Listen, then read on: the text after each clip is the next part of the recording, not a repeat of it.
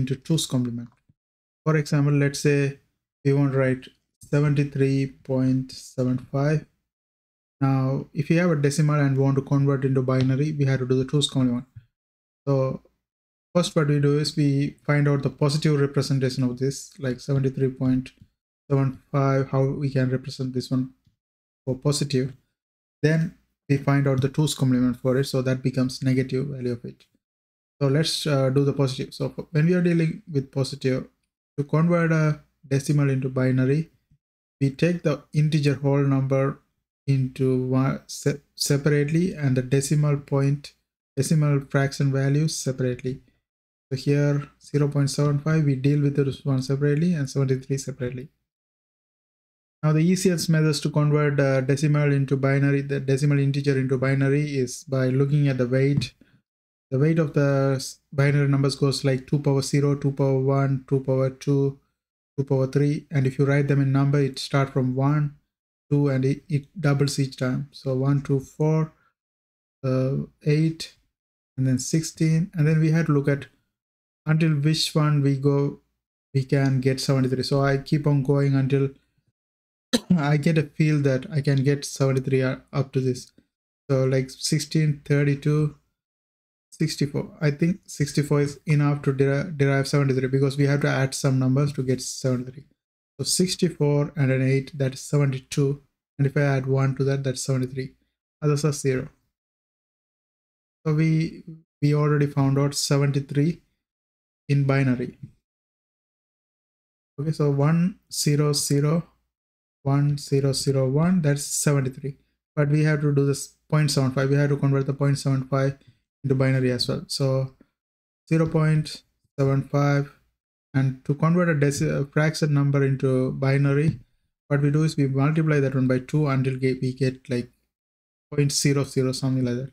So here, if I multiply with this one by 2, this is 1.5, and here we have 1, so that one comes here. And then 0.5, we only get the value after decimal point, so that's 0.5 in this case. 0.5 multiplied by 2, that's 1.0.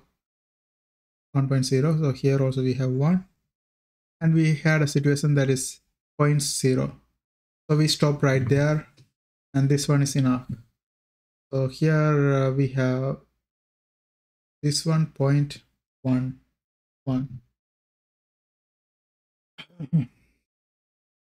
Okay, so sometime the question may require give the integer number into this many bits and the decimal fraction into this many bits. For example, here we have 4 bits, 7 bits for the integer part, and for the decimal part we have 2 bits.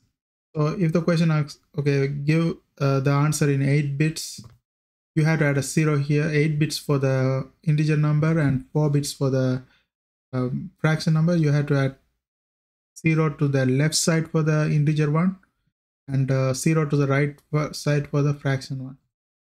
So here we don't have, like, we are going to see how to convert this one only. So now we have derived 73.75 positive 73.75 is this value. So the next thing is we want to convert this one into negative. So if you want to convert this one to negative, so let's say we have here we have how many bits?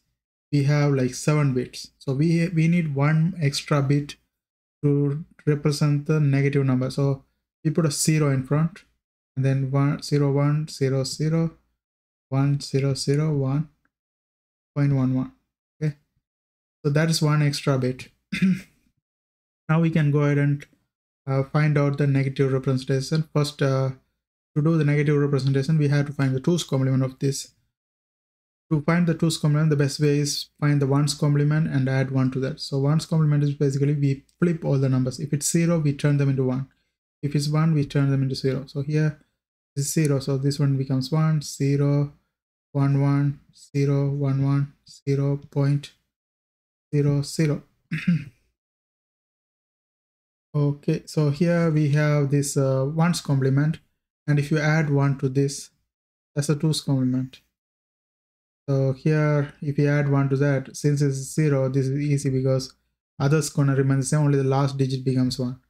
So 1 0 1 1 0 1 1 0.01. And this is the 2's complement. And that is equivalent to, this one is equivalent to negative 73.75. Okay, that's how we can convert negative decimal fraction into binary. Okay, I hope you guys find this video helpful. Thanks for watching. Don't forget to subscribe my channel. See you guys on my next video.